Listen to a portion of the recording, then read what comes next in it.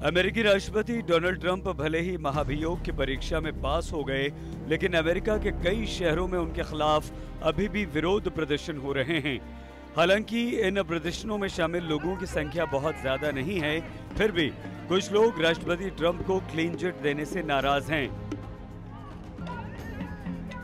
इसका असर अमेरिका की राजधानी वॉशिंगटन के अलावा बोस्टन, मैसाचुसेट्स, फिलाडेल्फिया और पेंसिल्वेनिया के अलावा देश के दूसरे हिस्सों में भी दिखाई दिया।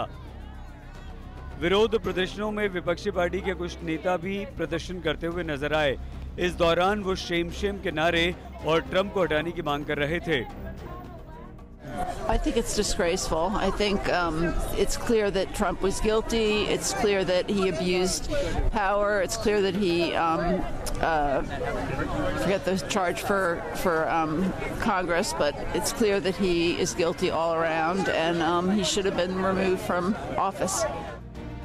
दरअसल अमेरिका में राष्ट्रपति चुनाव के बीच ट्रंप को बड़ी राहत मिली। महाभियोग का सामना कर रहे राष्ट्रपति ट्रंप को अमेरिकी सीनेट ने सभी आरोपों से बरी कर दिया।